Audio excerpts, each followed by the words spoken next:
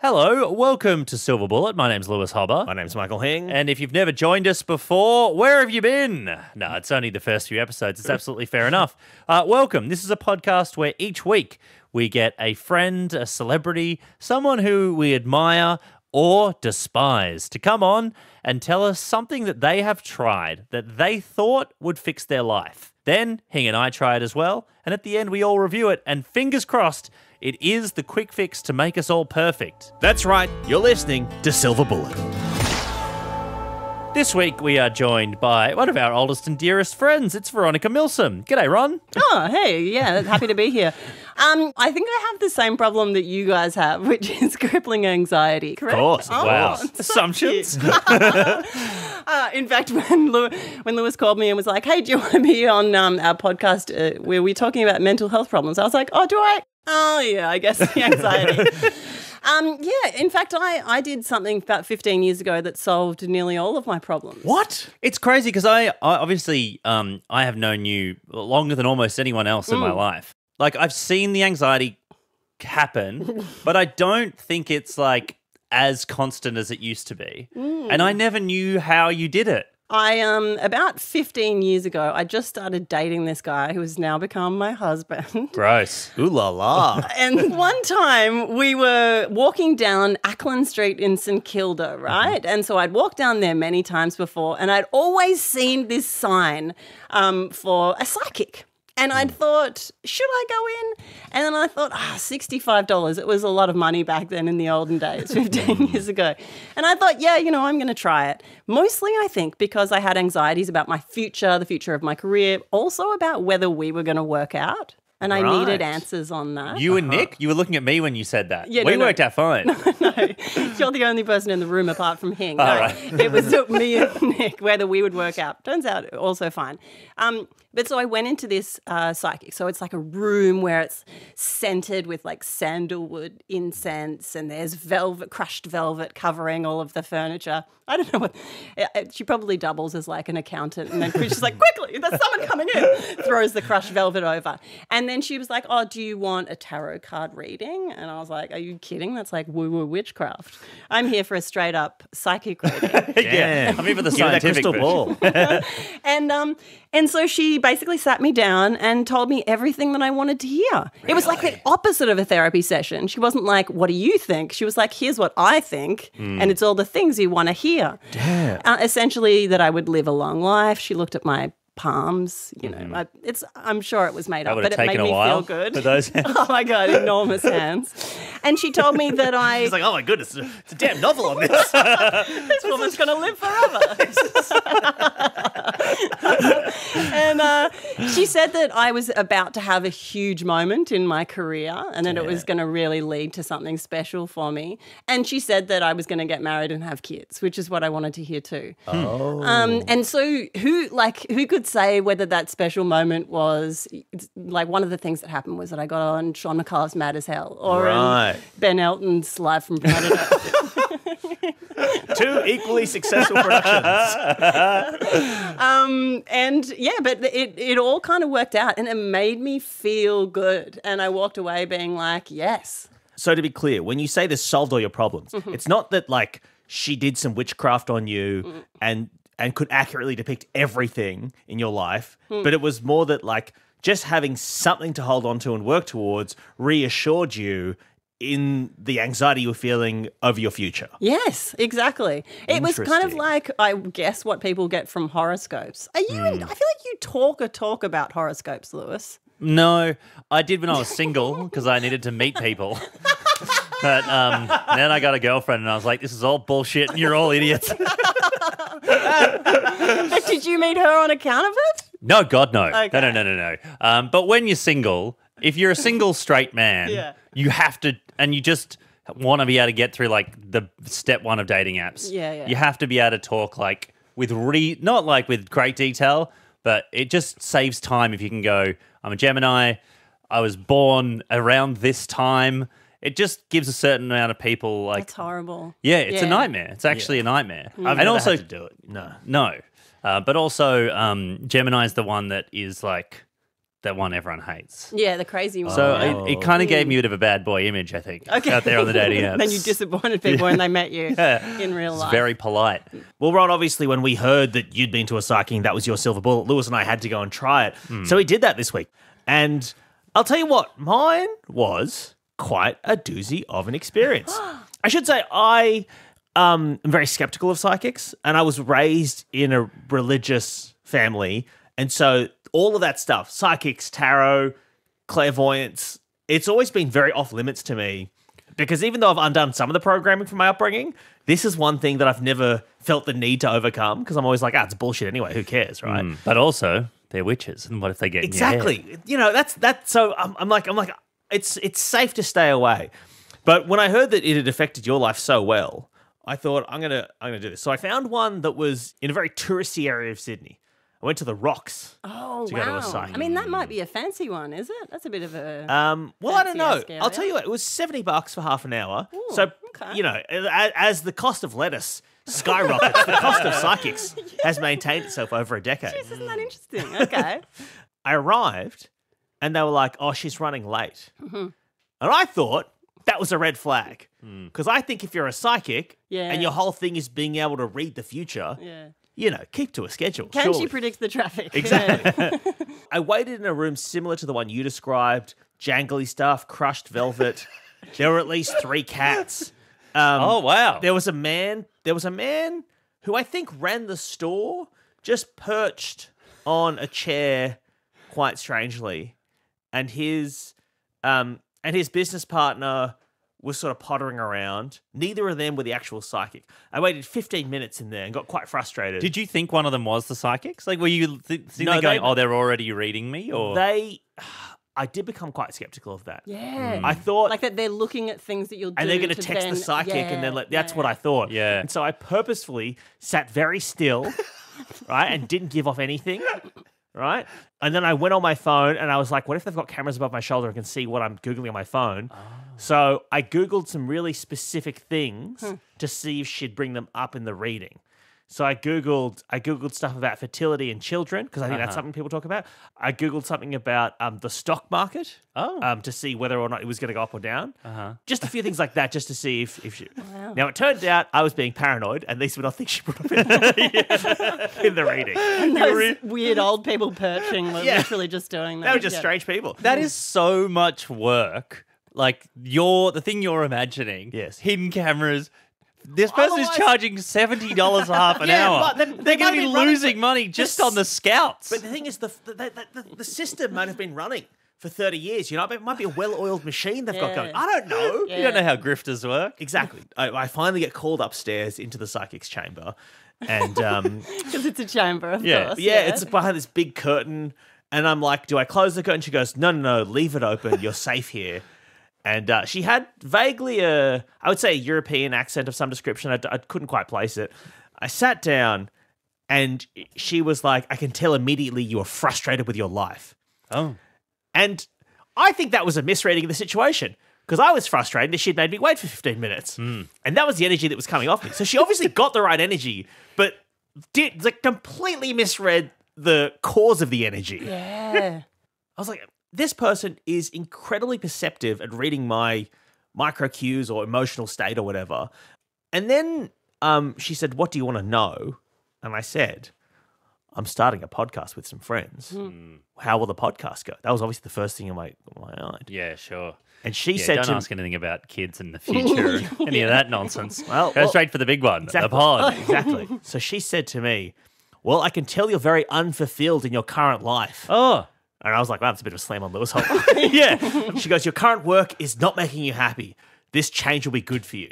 And I was like, she's doing all of this off the fact that I'm frustrated, which she's misread as being about my life, when in reality, it's very specifically about the fact that she made me wait. But obviously, I'm also conflict avoidant, so I refused to, I didn't actually say to her, I'm angry because I had to wait 15 minutes, you know? yeah. But I guess it's a fair bet for her that people are probably coming to her in a frustrated state. You know, that'd be 99% of the clientele that come to her. That's the reason that they do. So she said that this podcast is going to be huge. Really? She said it's going to be huge. She said we're going to employ a lot of people. Oh, that She goes, feels unlikely. She goes, this show you're working on, it's going to be big. Wow. It's going to involve a lot of people. You're going to have to work very hard, but it's going to be the best thing you ever do. And I was like, Wow. oh my goodness. She's never listened to a podcast before, has she? She doesn't know how they I work. feel like it's ideally not very hard work, and no one works on it at all. As she was doing this, she was flipping out cards, and I kept asking her, what does that card mean? And then she wouldn't tell me. I think the cards maybe might have just been a prop. I don't know, but I was like, what does that one mean? It was a bad one. Well, that's what there was one that had a sword of like a sword with a big heart on it, and I was like, what does that one mean? And she was like, and then she just started talking about something else. Like she never actually told me any specific cards, and she kept pivoting, and I was like, I don't think you know what you're doing. Is there a chance that the actual psychic was sick and she just called up like a friend? Oh my gosh, she was a fill-in, a substitute psychic. Substitute psychic. Didn't that work? I guess Wrote her name on the board. All right, kids, I'm wheeling in a TV. And so then she asked me about my love life. And this is where it took a really weird turn. Because I said, I've been with the same person for 8 years, or maybe 9 years. And then she stopped me and was like, no, you're bored. And I was like, oh, no, I don't think that's what's happening. And I was like, oh, no, we got engaged, we're going to get married. She's like, it's boring. You're very bored. You're unfulfilled. You're frustrated. She's trying to break you up. Well, I don't Yeah, and is it nearly going to work? Like, did you go, hang on, actually, yeah, I am bored. No, I was like, what the fuck? You're crazy. What are you talking about?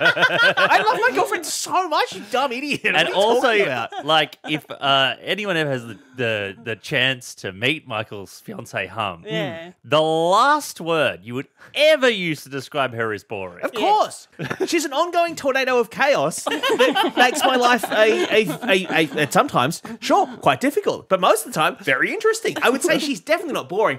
But Ron, I think you're right. I think people must come to psychics often with a kind of variety of pretty predictable problems, and they just kind of like go through their list of stuff, or this person at least just went through a list of stuff just to see if I latched onto anything. But I feel like for me, it was a pretty unappealing experience. Yeah, it made you more anxious, if anything. So Yeah, I'm so absolutely. sorry. And quite combative with this old woman, if I'm honest. that you wouldn't ordinarily have been like in any other day. Oh gosh, I feel like she had too much negative energy. Yeah. Yeah, she was in the wrong job. But also, you do walk around with a lot of anxious energy. You know what I mean? Like who knows, if she's a very empathetic, spiritual person, if she really does live off the vibes of other people, a Michael Hing vibe. But she did. Maybe she's never experienced someone like you before. Hey, potentially. I am a beautiful snowflake, and she was able to experience me for the first time. But there was only one specific prediction she made. Oh. One specific one that I was able to fact check. Ooh. Right? When I mentioned to her that Hum and I were getting married, she pointed at a card. I can't even remember what was on it. It was like an axe or something. And she pointed this card, and she goes, your wedding will be a cold day. Like that. And I was like, what? And she was like, very cold. Very, very cold. So, we're getting married in August, so it's winter. I mean, Okay. obviously, Pacacardi, yeah. she's done, she knows her seasons. But that could be something I can actually fact check, because that was the only very specific prediction she gave. But that cold does suggest death, doesn't it? Doesn't Yeah. it? The way she said it was pretty ominous. So yeah. Maybe she's quite frustrated. But Lewis, how was your psychic experience? Well, so obviously, I knew that you were going to what I would call your traditional psychic. Sure. So I thought I'd try something with a little bit of a different flavor. I went to a guy who does Turkish coffee readings. Interesting. What is Yeah. a Turkish coffee? Well, what's a Turkish coffee? You don't want to know about the psychic. You just want to know about the beverage itself. Sorry, I'm It's, thirsty. What can I say? You schmucks didn't offer me a drink. It's just you never had a Turkish coffee. It's like regular coffee, but it's thicker. It's very thick. Oh, delicious. Yeah, kinda. It's actually not that delicious, but I don't want to get into it. It's nice after a big meal. I quite like it as a digestive. It's quite muddy. It's like drinking coffee mud. Missing out. Okay. And Yeah. so they what? There was leaves in it or something? So there's coffee grounds. Yeah. How does that work? It's not tea. Logistics of that. So he's a psychic as well. He reads faces. So you go in, he goes, let me look at your face. Did he make an assessment based on your face? So it's all together. He says he pulls from everything all at once. There's a Yeah. bit of faces, a bit of coffee. So we sat down. I went to his apartment. So I went to his apartment in in King's Cross. Very amateur vibe. Very amateur vibe. Yeah, but I enjoyed that because I think I was like, you know what? Yeah, I want my psychic just to be someone who is. I think with your people, they're like, I'm at my job. You know what I mean? Right. I'm here at work. Come in and I'll toss you a reading. Right. Whereas with my guy, I was like, no, this is your whole way of life. Like, I'm here. I'm at your apartment. You're a psychic 24/7. In the classic sense of the word, he was an amateur doing it for the love of the psychic. Kind of. That's what I was. I was like, oh, you were forced into this. It was your calling. This isn't you doing a grift. Yeah. This is you. Okay. You were, and he told me all of the stories about how when he was young, like 6 and 7, he started to have these like feelings, and he told his dad not to get involved in this business deal, and his dad did it anyway, and he lost all their money. And I was like, man, and obviously, you know, you can't fact check this, but I love this guy. Sure. The other thing about my guy, Dennis, first of all, it's Turkish, so it's Deniz. So I was like, Deniz, and he's like, it's Dennis. I was like, okay, great. But I got in there, and he looked incredible. Like he had a great voice. He looked like a psychic. How old do you think this guy was? Well, here's the thing. I would have guessed 32. Okay. He said 50. Whoa, so he had a good face. That's it. And straight away, you're like, there's something mystical about people who don't age. I mean, it's not out of the question. Huh. But he didn't look too smooth in the weird way. Okay. So yeah, when you say he looked like a classic psychic, what do you mean? Well, I guess I would have mean said classic psychic would be old and haggard and been alive for 400 years. yeah, you we're know? thinking witch though. I think Yeah, I mean that is in my brain. I think this was a guy who he had a very ethereal presence, floaty, and also ageless. Floaty and ageless. Yeah. So I was Okay. pretty into this. Yeah. He made us a coffee and we sat down, and in my mind, I was like, if this is a scam, if I was running the scam of a psychic, I would keep it vague. That's what you do, right? You'd be like, oh, you're going to be happy. Like a horoscope, yeah. Yeah. Yeah. And so straight out, like, I'm going to play you some audio from Dennis. This was the very first thing he said to me, right? He hit one of those bowls, like one of those little meditation bowls, and I was like, he'll be super vague.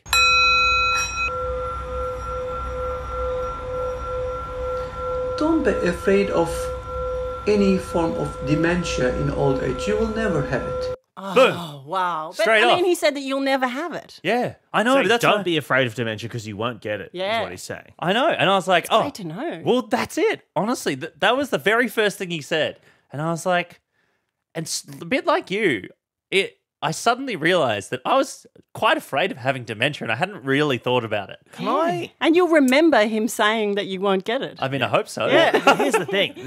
This to me, I hate to be the one to point this out. Sure. But if he's wrong, you won't be able to understand that he was wrong No, but because you'll get dementia. Sure. And then you're going to complain? You're not going to be able to. But I'll have flashes of lucidity, and in those moments, I'll go, write a complaint. Dennis! Because that's the thing that occurred to me too about you going to his apartment. Unless he's just moving from place to place, he's made himself very accountable. Like you know where he lives, you know his name. Whereas my lady, who knows she's back there? Yeah. She's just a substitute. Exactly. You go back in there, and it's like a fishing shop, and you're like, what?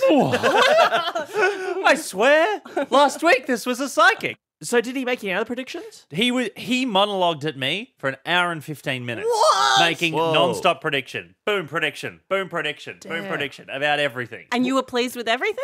He was honestly, he's a pretty big fan of the life of this guy. Oh my gosh, that's great news for you. Thanks, Rob. I'm stoked for you. Yeah. Some of them were weird for sure. Like he went through a lot of work stuff. Relationship stuff. He said very nice things about my partner Alex. Yeah. He was like, I see a blonde woman in your life. And I'm like, oh yeah, that's my girlfriend Alex. Okay, yeah. Yeah, you think too vague? Yeah, too vague. But also he's like, yeah, he pinned you down to be a blonde woman guy. How do you feel about that? Embarrassing, isn't it? Yeah. Actually, you know what? I feel pretty good about it because I feel like people who are normally blonde women guy don't look like this. You know what I mean? That's true. I think I'm breaking the stereotype. Yeah, all right. Actually, that's what Hum said when I was telling her about the psychic. Yeah. I said, oh, she thinks you work too much. She's like, she's just seen that you're Chinese. And she thinks you've married another Chinese person, and that's the problem. I'm like, oh my goodness, it's racial profiling. There was a couple of weird things he said. He predicted to have 3 kids. One my girl, gosh. 2 boys. Interesting. Pray Now, for you. are other children on the The yeah. last thing we're thinking of is another child. Well, you got to plan early, you know. But then he was. You actually don't look like you've gotten over that. No, I haven't. I'm like, I don't want 3 kids. No. And the thing is, Alex. Once I told Alex, I could see her think a bit like, yeah, 3 kids sounds nice. I was like, oh, fuck you, This Dennis. is the way you had the conversation. Yeah. And Alex is called Dennis. Like she's just been feeding you what she wants to hear. But he predicted that our sons would be circumcised. Oh. And he was like, I don't know why. It won't You be look religious Jewish. reasons. Oh. That is wild Yeah. to predict Right? the dick status of your unborn son. He was. Is a crazy thing to do. That is wildly inappropriate. Why? He's a psychic. Yeah, but just even if you have that thought, shut the fuck up. Don't say that. Don't No, but Dennis doesn't have a filter. Dennis said right from the start. He said, I have no filter. He actually said, I'm a bitch. He said, I can be a real bitch. And I was like, fuck yeah, Dennis. I love you. But this is what I mean. This is why I warmed to Dennis. And I really warmed to Dennis. I have to say this. I like him. Like, whether or not it's 'Cause he true or told- not, he told- time will tell. And he told you everything, foreskins and all. Well, because without giving too much away, I'm not circumcised. It's completely breaking tradition. Like, and he couldn't know that. I was wearing underwear for a change. But he Crazy. referenced dicks a couple of times, and he used the word dick, which was always because when he was talking about my my mental health, he was like when he said I'm not going to get dementia, he's like, you're going to live a long life. He said the only thing I see is some stomach problems. He said sometimes when you get nervous before a presentation or something, and I was like, I 100% do that. Like when I get very bad anxiety, I just vomit, which is very embarrassing. Interesting. But he was like, it will never go down to your dick. Whoa. He's so Thanks, dick Dennis. focused. Yeah, he is dick focused. Also, it doesn't take a psychic to know that you're not going to vomit out your dick. Like, that's not how... That's not that's those not things what aren't- you call it, or But what does that mean? Am I do you mean? silly? Like, what did it he mean say- that he wouldn't go down? It wouldn't guess- go down to your dick. No impotence. Is that no what he's saying? impotence. Oh. Yeah. You're like a flaccid fellow on account of anxiety. Oh, okay. Well, yeah. He just said whatever it was in my stomach wouldn't go down to my dick. So yeah, yeah. that's So great news, I guess. thanks, Dennis. I said to Alex, because Alex is she's a doctor. She's an obstetrician. She works in, delivering babies. Yeah. I was like, here's a crazy thing Dennis said. He said we'd have 2 sons and that they'd be circumcised, but not for religious reasons, like maybe a health thing. I'm like, that doesn't happen, right? She's like, no, that can definitely happen. Like sometimes baby boys can be born and basically their foreskin's like too tight. And they have to, you have to get a circumcision for like health reasons. And she's like, no, it happens like not frequently, but not never. Yeah. I was like, well, get ready. The moment we have our son, With a tight dick. he's gonna have a tight as hell dick. Wow. I mean, now that he said it, I can see you with a girl and 2 boys. What do you? Well, of course. Why? What do you mean? Well, I imagine it now. Now Do that you? he's I You've can got see you've you got it with in 2 your head? little like surfy grommet boys. Oh, that's you nice. as a dad on the beach. Do you I know? can see that. He actually made a prediction about the end of my life. He said in the last 20 years of your life, he said you'll move somewhere very boring, like Newcastle or the Central Coast. He goes somewhere terrible, but it will be heaven to you. Oh, wow. See, wasn't it funny that they both said things about being boring? I wonder if psychics just think lay people are boring. And so Yeah. that like makes its way into... Well, if you're a psychic and you can tell the future, everyone must be thrillingly Of course boring they to you. would, yeah. Yeah. Everyone who does not have access to the astral plane must be. And imagine being a psychic and Very having to simple, talk to like yeah. us at a party or something. Yeah. You're like, shut up! I can talk to God. Like, Well, I also asked him about the success of this podcast because I felt like we had to know, right? Sure. Slightly different take, I'm afraid. oh, Battle of the Psychics. Yeah, so this is what Dennis had to say about the podcast. I hope this work is going to be successful. Even if not, according to my cup for you, Yeah. imagine it's a test and trial, which is okay but not great. It's like one of those series, they only shoot the first season, then it stops. Sure. But it's memorable. Oh, Oh, that's brutal. One season. One and bang done. gone. I mean, maybe Hing gets an offshoot podcast from this and leaves you behind. I'm glad you brought that up. Someone's getting an offshoot podcast, and it's not Hing.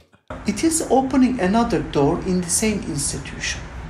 One of the big heads is going to like the way you do your things, the way you present and your ideas. Another idea is going to take off, not this one.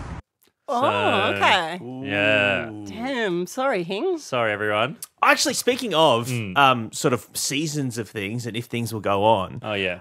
I'd forgotten about my new job during my reading. So I got at the start of the year, I got a new job at The Project, which is a show on Channel 10. Brag. And no, it's relevant because hang on, hold on to that because it might start off nice, but it goes downhill pretty quick. Because I said to her, we had like 5 minutes at the end. She was like, "Is there anything else you want to ask me about?" And I said, "Oh, actually, yeah, I got a new job at the start of the year. How's that going to go?" And she goes, "I can see you doing it until the end of the year, but then it is unclear.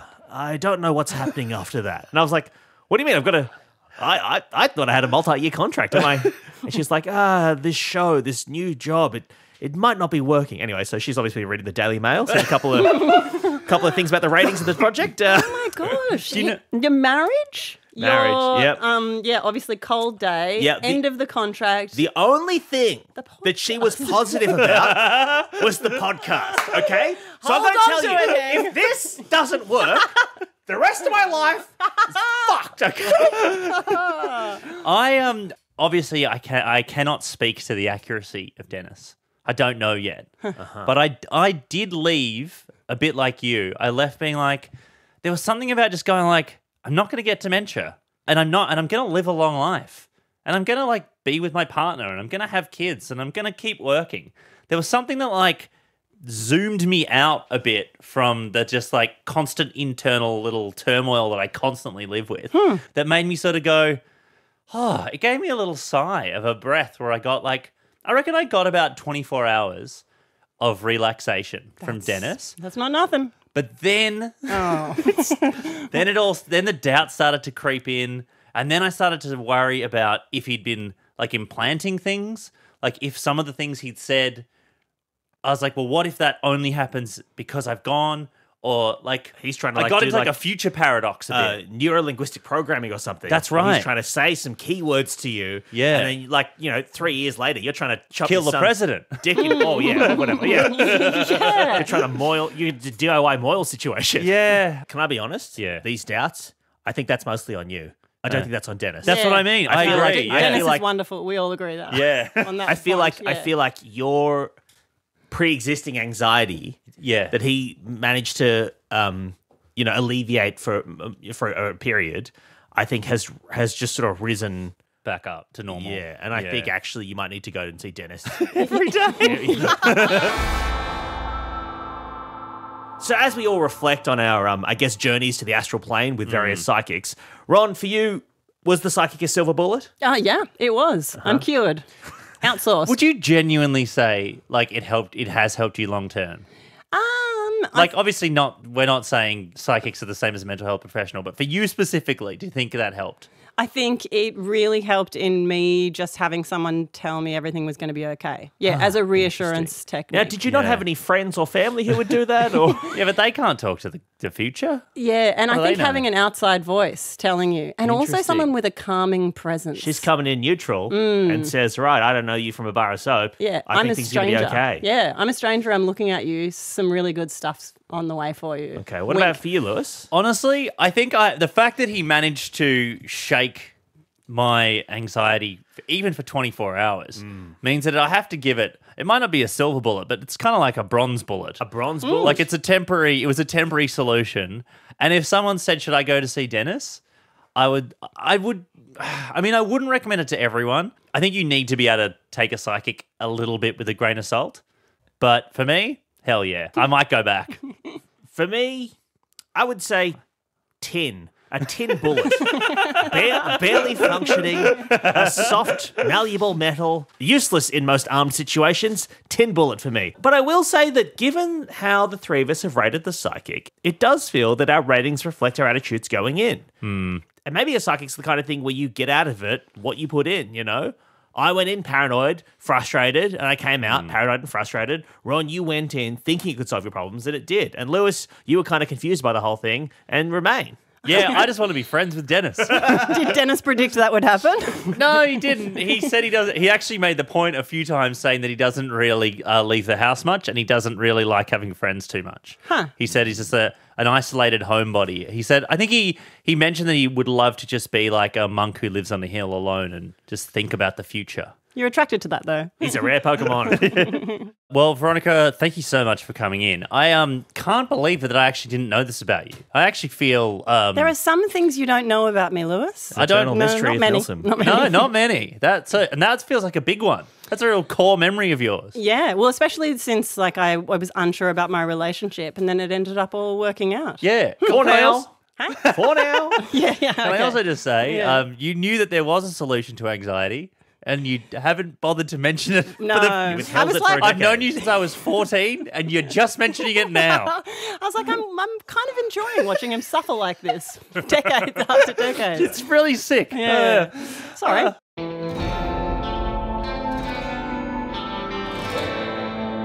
Thank you so much for listening to Hobber and Hing's Silver Bullet. If you've enjoyed it, why not recommend it to a friend, you know? In fact, if you're with a friend right now, just grab their phone and go to their podcast app and then type in Hobber and Hing's Silver Bullet. I'll wait. And then once you've done that, just hit that follow button. In this, I don't want to get bogged down in this for too long, but in this situation, you imagine that there are two friends together. Yeah.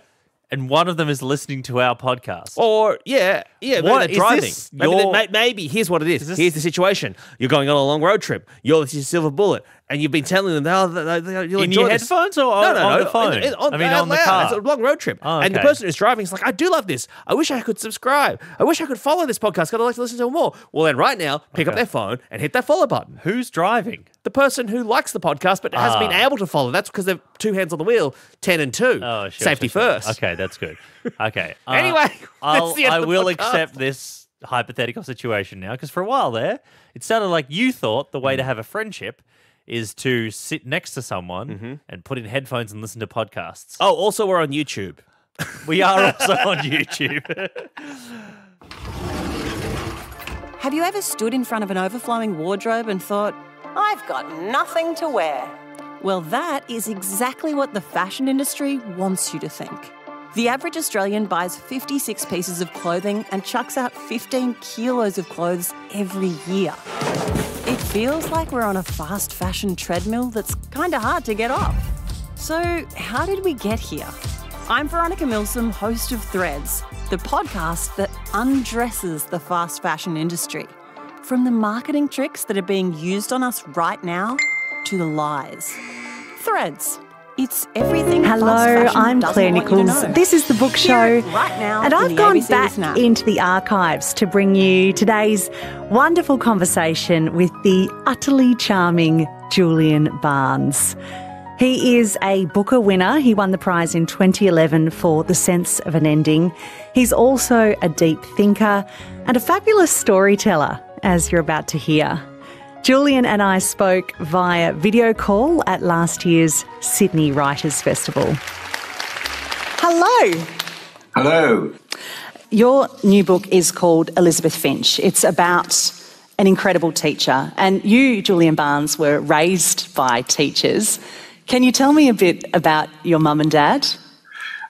Yes, I come from several generations of teachers. My great-grandfather was a village headmaster. My maternal grandparents were both teachers. My parents were both teachers. My brother is an ancient philosopher, ancient in both senses of the word.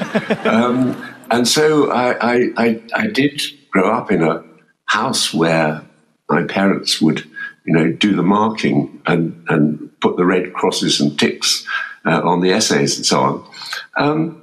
But I'd say two things. One was that they were, I was growing up, I was born in 1946, I was growing up in the 50s, really. They were liberal for their time. They expected you to work hard and study hard, but they were never oppressive or brutal in their expectations. And so I didn't feel, it's like you just assume that your parents are normality. However abnormal they might subsequently turn out to be, they will seem to the person involved, the child, to be normal. I think the only effect it's had on me as a person, and especially as a writer, is that it's made me the opposite of a school teacher. I'm not a didactic writer. I don't try and tell you how to live or what's right and what's wrong. I try to tell stories which set out various problems, hypotheses, moral questions, and I'm not saying this is right, this is wrong, this is how you should behave. I'm saying, what do you think about it? I mean, I don't see, when I think of me, the writer, and you, the reader, I don't think I'm on some sort of high dais on a throne. I think my image of it is always that we're sitting side by side outside, say, a cafe, and we're looking across to the other side of the road, and we're looking at the people who go past, and I'm sort of saying to you, what do you think those two are up to? Do you think they're married? What's going on there? And sort of listening to your response at the same time as I'm making these suggestions about what we're both looking at. I am interested in what it was like to grow up in the Barnes household. You've got these teacher parents, and of course you became a novelist and your brother became a philosopher. Was it a household where big ideas were discussed at the kitchen table? Not at all. No, it's have you got your lunch? Have you done your homework? Have you changed your underpants? Things like that. I mean, we didn't. It wasn't a place where ideas were discussed. I mean, the thing about Englishness is a lot of it is transmitted, and beliefs and are sort of assumed rather than discussed. I mean, the classic three things that weren't discussed in my childhood were religion, sex, and politics. I didn't know how my parents voted till I was in my 20s, probably. And we certainly didn't discuss politics apart from, listening to the radio, and my mother every so often saying "stupid fool" when someone on the left was talking. It was also, I'm one of the last sort of generation of children who didn't have television until they were about 10 or 11. And then it came in, and then we bought it secondhand. It was enormous. It looked like a wardrobe, and it had double doors which closed and opened. And so there was always a ceremony of when we actually watched it. And we watched very little of it, I realise now, compared to people with their tablets and iPhones and so on. So, yes, books were at home. There were lots of books at home, and books were respected. But it wasn't as if there was an expectation that you might write a book yourself. I mean, that's the thing about writing. Martin Amis once said, it's not as if you were a butcher because your dad was a butcher. Though, of course, in his case, he was a writer because his father was a writer. But that's very rare. Normally, you become a writer by not being the child of a writer, by finding your excitement in books, by finding the fact that they describe life accurately in ways that other authorities, including your parents, don't describe life. So it's a process, well, it was a process for me of thinking, or first of all, thinking that reading contained the great explanations of life. And then thinking that trying to imagine that I could do it myself. I mean, my first book came out when I was 34, which in itself shows that I had, it doesn't necessarily show this, but it was the case that I had a great lack of confidence. You spend your time at school and university reading all the world's great classics, and then you come along and you think, well, I'm writing a novel.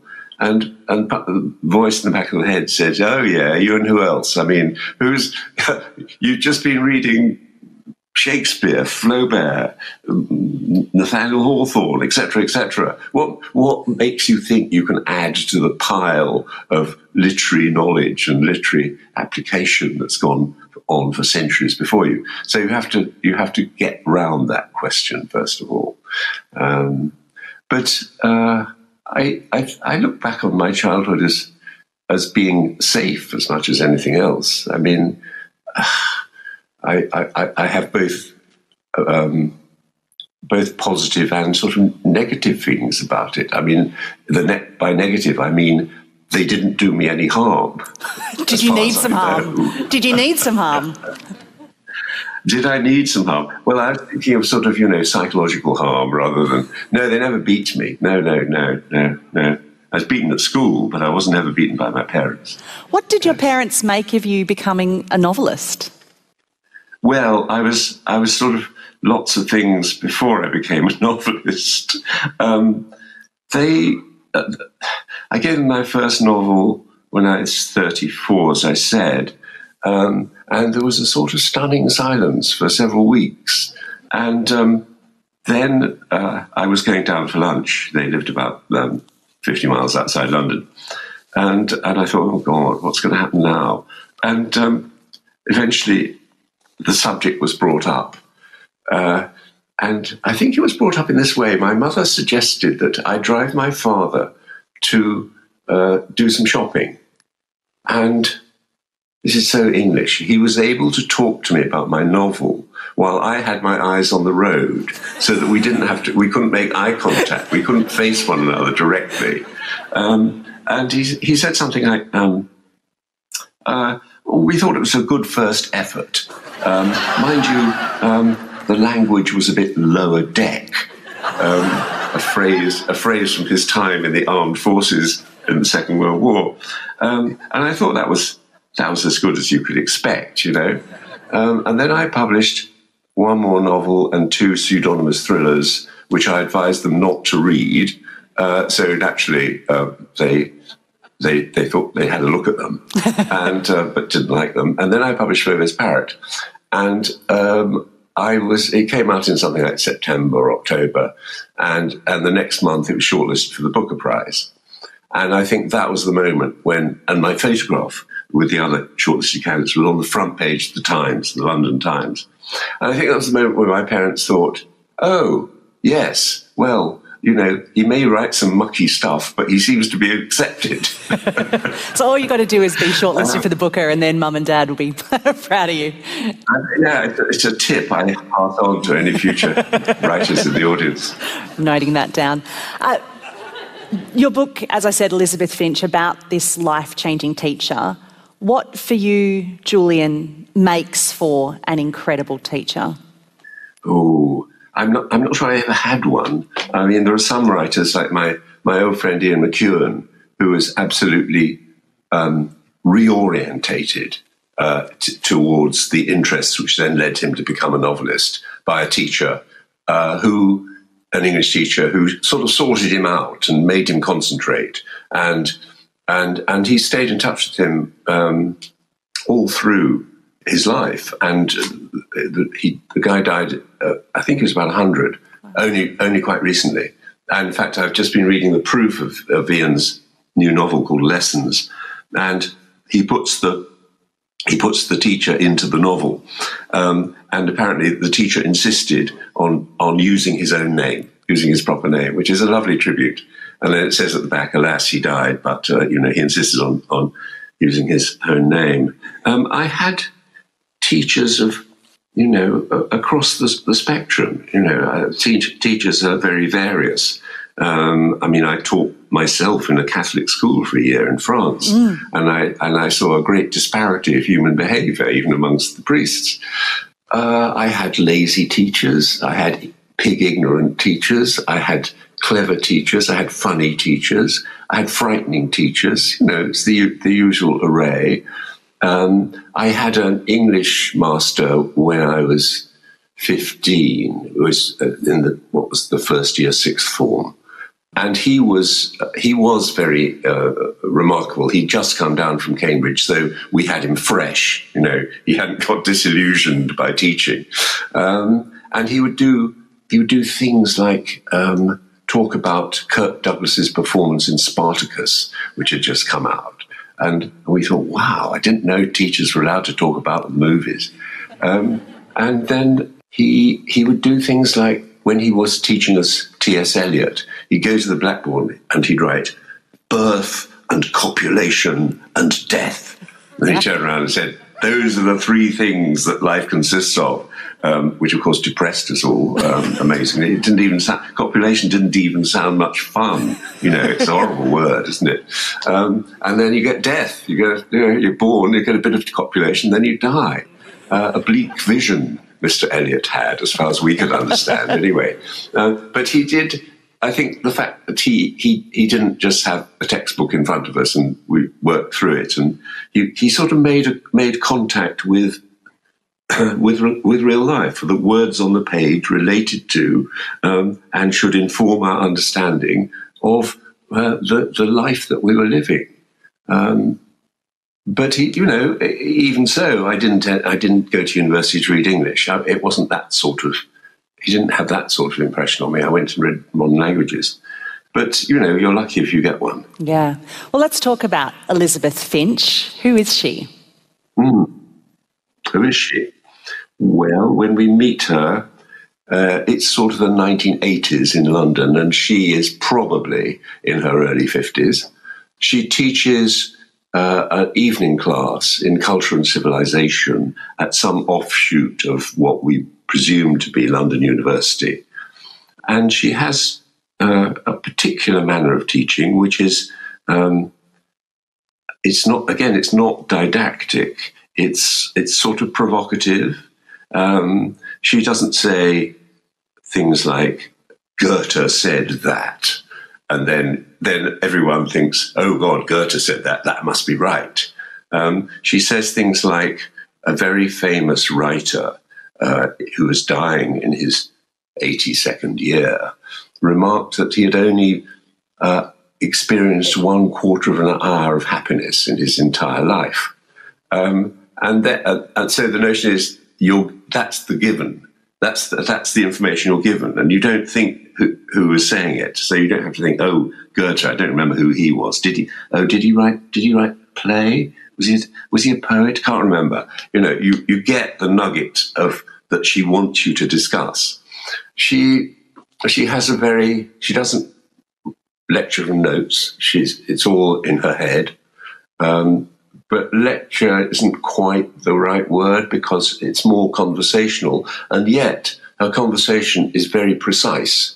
She talks as she writes.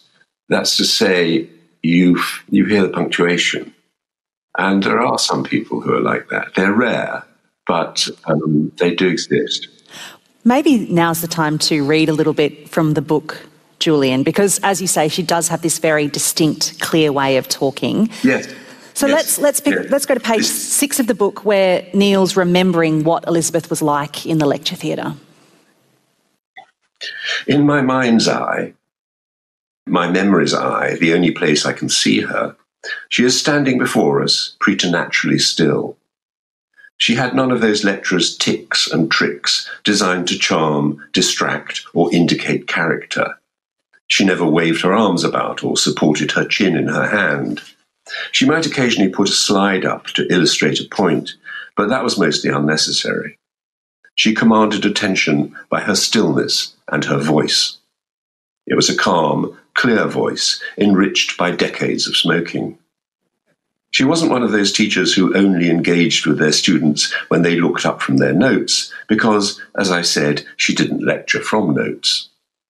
It was all in her head, fully thought out, fully processed. This also compelled attention, reducing the gap between her and us. Her diction was formal, her sentence structure entirely grammatical. Indeed, you could almost hear the commas, semicolons, and full stops. She never started a sentence without knowing how and when it would end. Yet she never sounded like a talking book. Her vocabulary was drawn from the same word box she used for both writing and general conversation. And yet the effect wasn't archaic in any way. It was intensely alive. Julian Barnes reading from his latest novel, Elizabeth Finch. Julian was my guest via video from the UK at the Sydney Writers' Festival. And Elizabeth Finch is a singular literary creation, clever and caring, but guarded and cool. She has a startling impact on her adult student, our narrator, a guy called Neil, as Julian explains. She's a woman who is sort of out of her time, but not old-fashioned. It's a mistake to think that she's old-fashioned. As he says at one point, Neil, who is sort of half in love with her, if not more, he says, there was something about her that resembled, an aged goddess. Yes, I know what I'm saying, he goes on. And there's something about her which is, she takes the longer view, and it's sometimes a very long view. She teaches them about, for example, early Christianity, the end of the Roman Empire, or the end of Christianity in the Roman Empire, the end of paganism, representations of religion, famous pictures, and she never imposes anything on them. And she said, and this is a line which I remember thinking myself when I was taught for a semester in America, in Baltimore at Hopkins University. I realized very early on that I was teaching creative writing and there were about 10 students. They're all very intelligent. They're all very different. And I very quickly realized that I wouldn't be the best teacher for all of them. That for some, I would be a person who could see exactly what they wanted to do, who could help them, who could give them, show them shortcuts and things like that. And then there was some, there was a very charming boy who wrote nothing but Gen X stories. And somehow I was the wrong target audience for that. And then there was another boy who when anyone criticized any of his work in the class, he put his fingers together like a gun and pointed them at the critic. Which was a bit unnerving, though it would be even more unnerving now, I think, because you think he probably does have a gun in his back pocket. So I enjoyed the stints of teaching. I did that also in France, in Brittany, and in an entire abbey full of priests. That was great fun. They were very nice to me as well, on the whole. Yes, they didn't. The thing was two trouble. This was in 1965, 6, and the British and the French have a rather traditional views of one another, and occasionally there was a very old canon who was sort of had a funny octagonal hat, and he was very benign. But every time I passed him on the stairs, he would say, "Ah, la perfide Albion." Perfidious Albion, which is their phrase for us. And then there was one priest who was very worried that I'd never been baptized or christened or brought into the church, and he was very worried about the state of my soul. And I said, well, I'm only 21, maybe I'll worry about that a bit later, which he thought was frivolous, as indeed it was. And then some months later, he sat next to me very confidentially, and he said, to tell you the truth, I wouldn't have got into all this, meaning the priesthood, if I didn't think there was heaven at the end. And I thought, oh, what an amazingly practical view of religion. I want to come back to Elizabeth Finch and where she comes from, because I understand this was partly inspired by a friend of yours, the novelist and fellow Booker winner, Anita Bruckner. Can you tell me a little bit about your friendship with Anita? Yes, I first met Anita Bruckner when she defeated me for the Booker Prize in 1984, which she won with Hotel du Lac. And I naturally thought I should have won it, but then everyone else always thinks that. Despite that, we got on terribly well. She was I suppose I saw her maybe twice a year, but they're in very sort of controlled circumstances, which I borrowed for Elizabeth Finch. There was a couple of things I borrowed from Anita, and we would have lunch, and she would always pay, and she would always be there when I arrived. However early I arrived, she was always there with a cigarette on, and the lunches would usually last an hour and a quarter, no longer, and then she would call for the bill. So she was in some ways controlling, but she was great fun. She was a very witty woman, as well as a highly intelligent novelist. And when I was thinking about this novel, she was sort of there in the beginning as a kind of moral template. I thought, I want a woman of high seriousness, of European intelligence, who is quite different and yet inspiring. And there's just one incident which I put straight into the book because I couldn't resist it, which is we're having lunch one day and we're having different things. And she sort of reached her hand across the table, halfway across the table, and she peered at my plate and she said, "How is that? Disappointing?" With great sort of glee, She was hoping that my food was filthy. It was very funny and very typical of her. And I put that in. But Elizabeth Finch has quite different interests from Anita Bruckner. And I suppose I could put it this way. I once saw a famous actor interviewed on television, and they asked the usual question, how do you build the character? And he replied, "I always start with the shoes. Once I've got the shoes right, then I can start building the character." I thought that was quite interesting. And I suppose I used Anita Bruckner's shoes and I put Elizabeth Finch into them, and then she walked off in a different direction. It isn't, the book isn't about Anita Bruckner, let alone a roman à clé or anything like that. I sent it to my old friend, the Australian writer Murray Bale, who knew Anita very well. He knew her probably as well as I did. I mean, better than me, probably. And he sent me a few notes back and said, yes, just a faint whiff of Anita.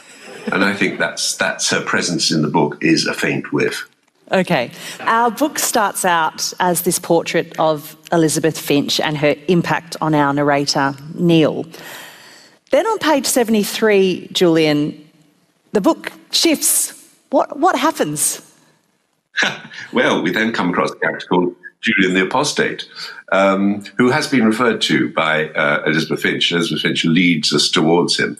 And this is a non-fiction part of the book. I mean, in my previous novels from Flaubert's Parrot onwards, I've often used non-fiction as well as fiction in this, I don't make a huge distinction between them. I like to indicate what is fiction and what is non-fiction in the book.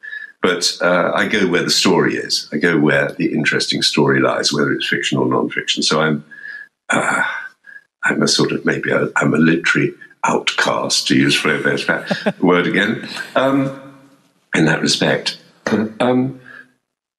Julian the Apostate was the last pagan emperor of Rome. Constantine introduced Christianity, and for a few score years, the Roman emperors were Christian.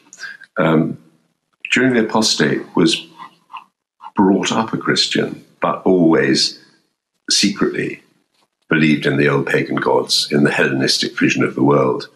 And when he came to the throne in 362 AD, he announced his paganism. He says, I'm not a Christian. On the other hand, I acknowledge that there are Christians, and I acknowledge that they have a different God from me. So he was a tolerant emperor. He didn't promote Christianity, but he accepted it. Unfortunately, perhaps for the course of Western civilization, he was only emperor for 18 months, and he was killed in the Persian desert by a Persian spear or lance. the rule in the ancient world is never invade Persia. Always a bad idea. Alexander the Great, he should have learned from that. And modern equivalent is never go into Afghanistan. I remember when I was with an American friend when the Americans were just about to invade. I said, don't do it. Whatever you do, don't go into Afghanistan. We, the British, went in 3 times. We had 3 wars in Afghanistan. We lost all of them. You've just seen the Soviets go in, and they got a bloody nose as well. Don't go into Afghanistan. No, we'll be able to sort it, he said. Aha. Not that we think Afghanistan has turned out well in the end either. But still, so he was done. This is the story. He was, as he lay dying on the battlefield, he put his hand to his chest, he grabbed a handful of blood, he threw it into the air, and he cried out, "Thou hast conquered, O pale Galilean." Now, the pale Galilean is Jesus Christ, and this remark is taken as an admission not just of military defeat, but of theological defeat, and that from then on, the Roman Empire and its successors would be Christian.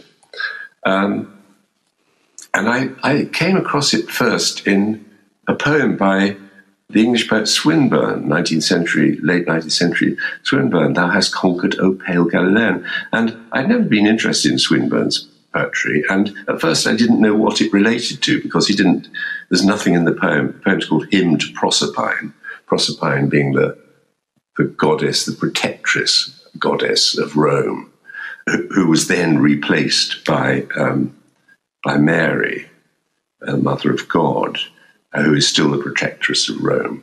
And Swinburne's attitude to this was that this was a terrible moment in Western civilization, that the ancient Hellenistic beliefs were that life was the only place where light and joy could be had, and that when we die, we go to some sort of vaguely drifting place, but with no specific story to it.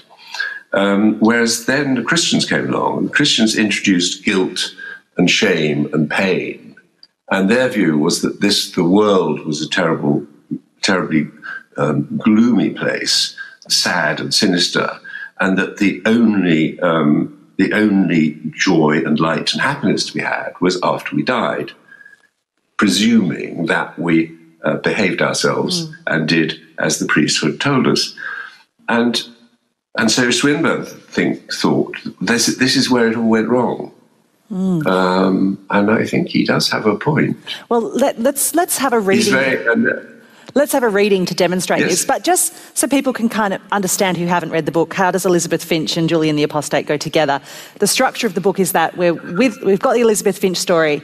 Neil decides he's going to write the essay he never wrote in this class. And then the middle section of the book is Neil's essay about Julian the Apostate. So we have a non-fiction section in the middle, and then we go back to the Elizabeth Finch story in the third part of the book. And then the Elizabeth Finch in the third section, Elizabeth Finch and Julian the Apostate are sort of drawn closer together. And there's a lot about how we remember the dead, but we might get onto that or we might not.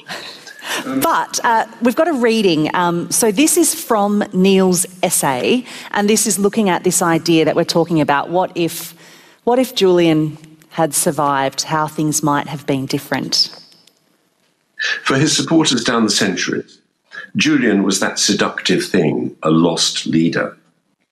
What if he had ruled for another 30 years, marginalising Christianity year by year, and gently, then forcibly, re-cementing the polytheism of Greece and Rome? And what if the policy was pursued by his successors down the centuries? What then? Perhaps no need for a renaissance, since the old Greco-Roman ways would still be intact and the great scholarly libraries undestroyed. Perhaps no need for an enlightenment, because much of it would have already happened. The age-long moral and social distortions imposed by a vastly powerful state religion would have been avoided. By the time the age of reason came round, we would already have been living in it for 14 centuries.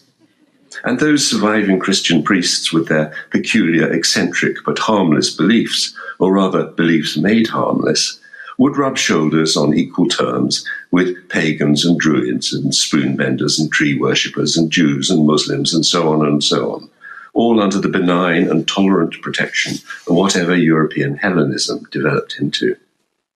Imagine the last 15 centuries without religious wars, perhaps without religion, religious or even racial intolerance. Imagine science unhindered by religion. Delete all those missionaries forcing belief on indigenous people while accompanying soldiers stole their gold. Imagine the intellectual victory of what most Hellenists believed, that if there was any joy to be had in life, it was in this brief sublunary passage of ours, not in some absurd, Disneyfied heaven after we're all dead. Yeah. Julian Barnes.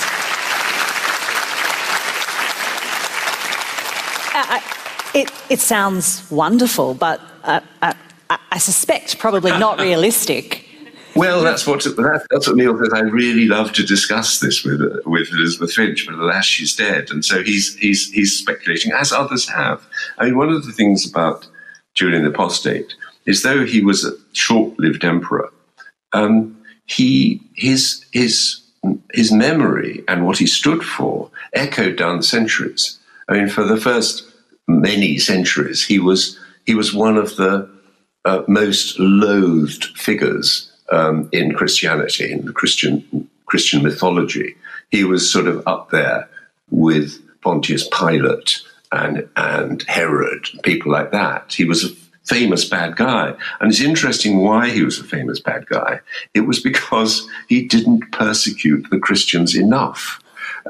There's one Christian writer complained of what he called blanda persecutio, which is, say, gentle persecution. He didn't kill them. He didn't give them the martyrdom that they desperately wanted. It was awful. He wasn't nasty to them, and therefore, people might think that there was something in the Greco-Roman beliefs that he stood for, and then.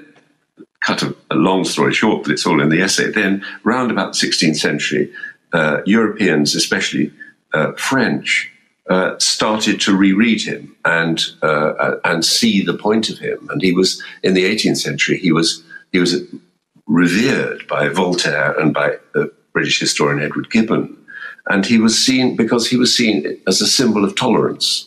And then he goes on to the 19th century, and Ibsen writes an enormous unput-onable play about him. And, into the 20th century, Gore Vidal writes a novel about him. He's still there, and I hope I make him last a bit longer.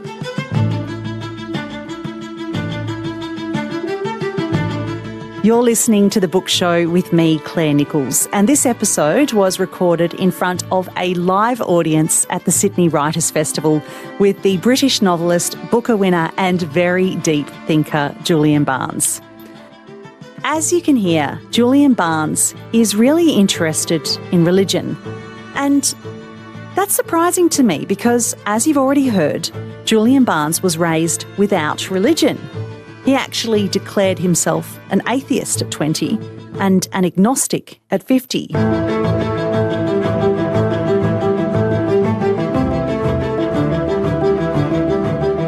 Where are you at now in your relationship with religion?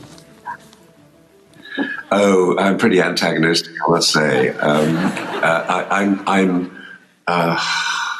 I said I was an atheist at 20 because that's when you're most combative, and an agnostic at 50 because we don't know.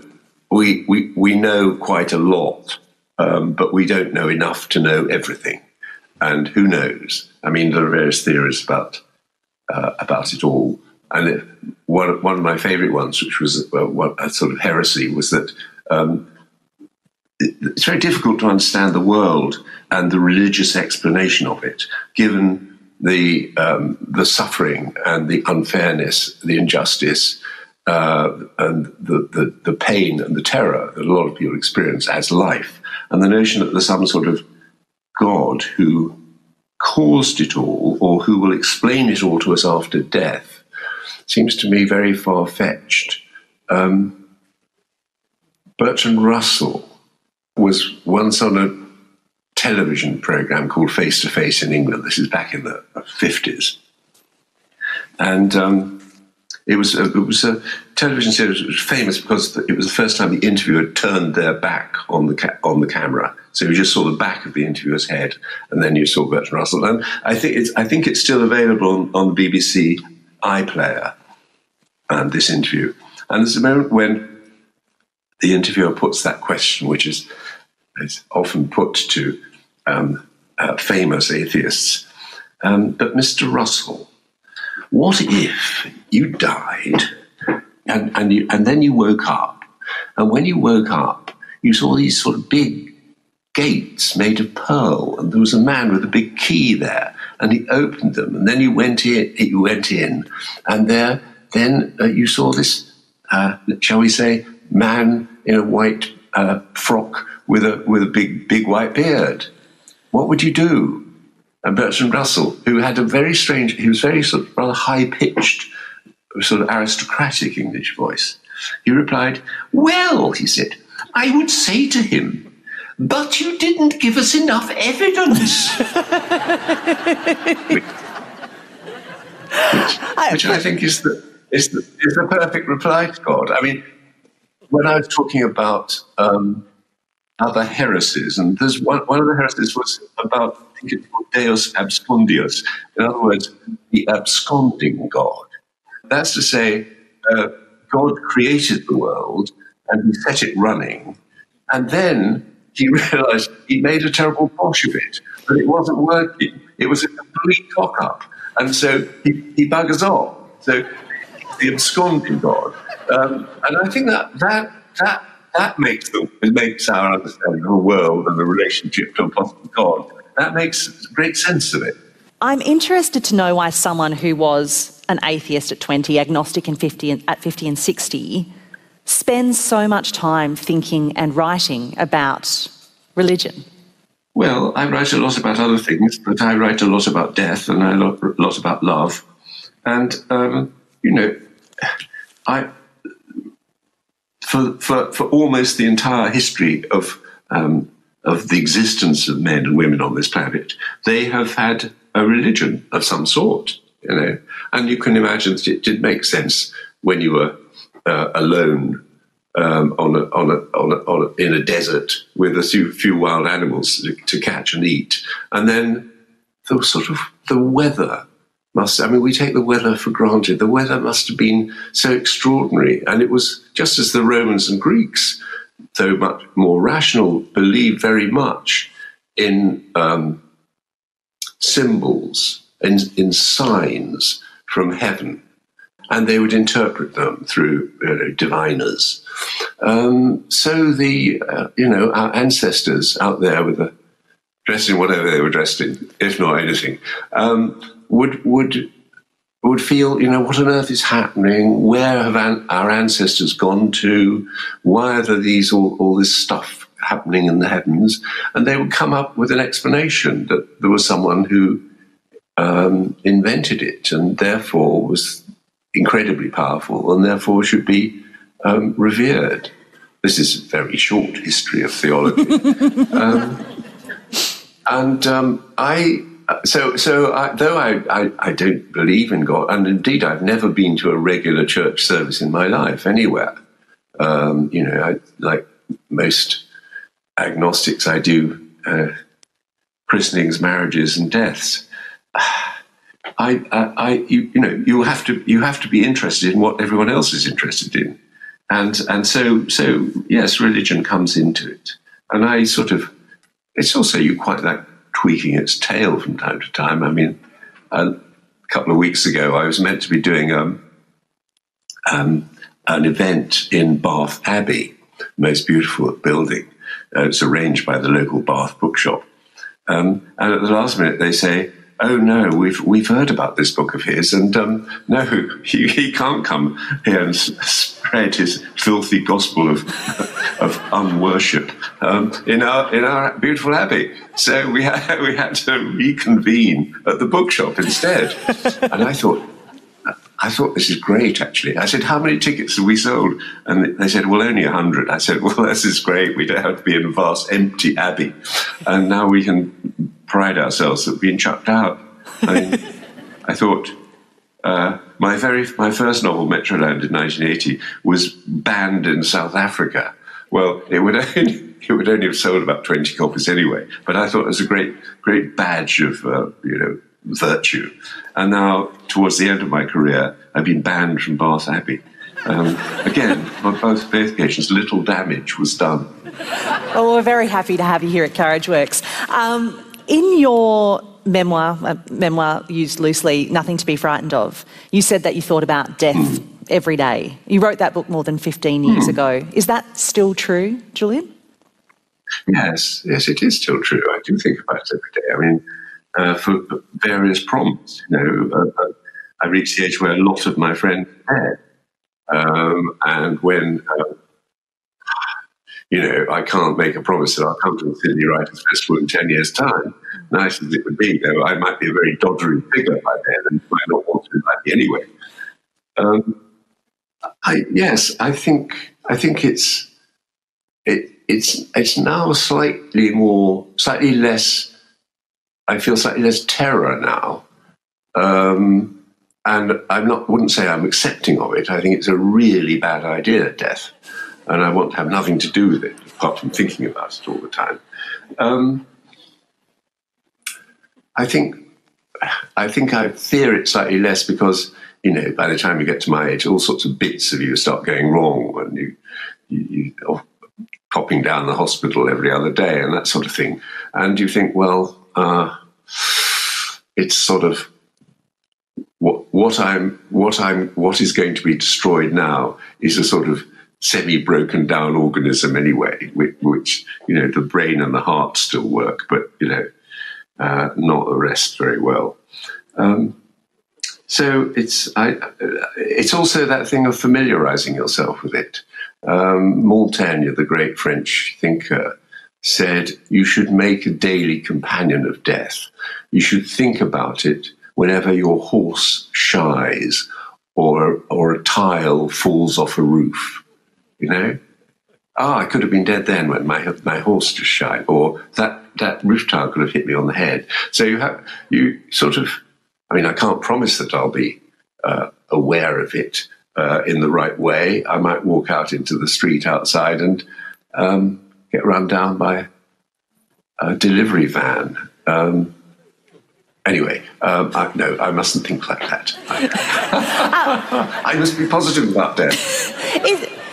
Is there a comfort in having this incredible body of work, this contribution you've made that will outlive you? Does writing make you immortal in a way? No. Writing makes a few people immortal for a few centuries. But the way that the humanity is destroying the planet, there may not be any books and there won't be any electricity to power your Kindles and so on and so forth. I think we're not. Also, humanity is not very good at cooperating enough at the right times when it's endangered. So I don't think. I like to think of people reading me after my death, yes, but then I realised, as I wrote about in Nothing to be Frightened of, that maybe for another generation or a bit more, and then gradually my readership will drop off, and then there will be the last person who ever reads one of my books, and I thought about this person. And I thought I was beginning to feel sort of rather tender towards him or her. My last reader. And then I realised, by definition, your last reader is someone who doesn't recommend your books to anyone else. Bastard!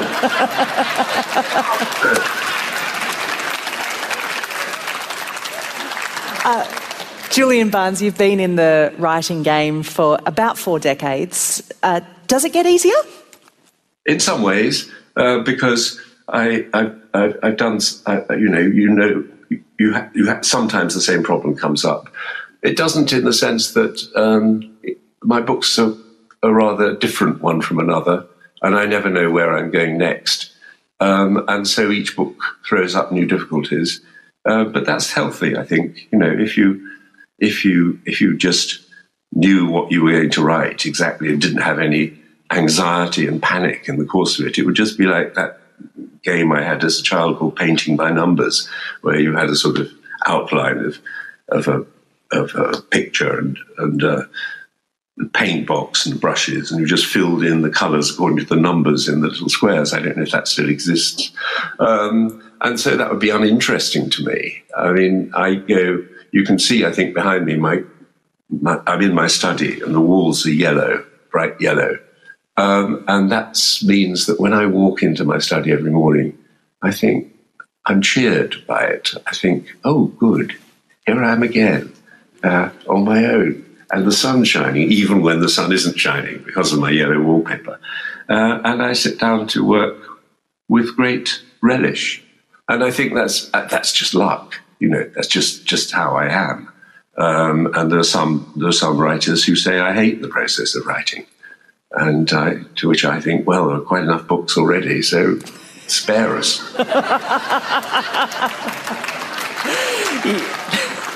You were speaking earlier, you know, back at the start of your career about the voice in your head, you know, that slight imposter syndrome. How can I write a book when, you know, I've read Shakespeare? Yes. Is the voice in the head still quite loud even when you're a Booker winner and you're Julian Barnes? It's quite enough.